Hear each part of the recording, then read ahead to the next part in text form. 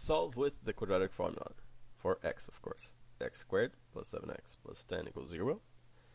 And I'm just going to start by writing down a, b, and c.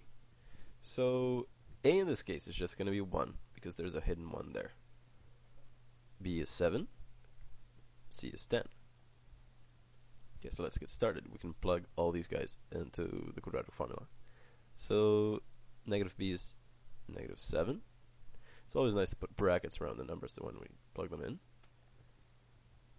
Plus or minus root of b squared minus 4ac all over 2a.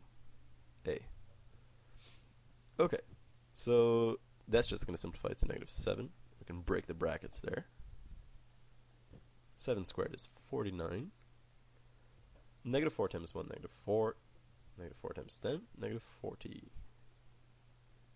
All over 2 times 1, which is just 2.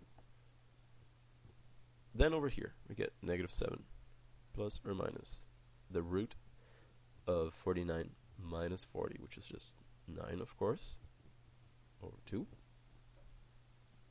So negative 7 plus or minus 3, because of course that's the root of 9, over 2. And we're going to have two solutions, of course. Negative 7 plus 3 all over 2, which will give us negative 4 over 2, which is equal to negative 2. And down at the bottom we have negative 7 minus 3, negative 10.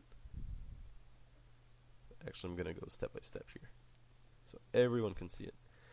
Negative 10 all over 2, of course, which is negative 5. That's it. So x is going to be equal to negative 2, comma, negative 5. There you go.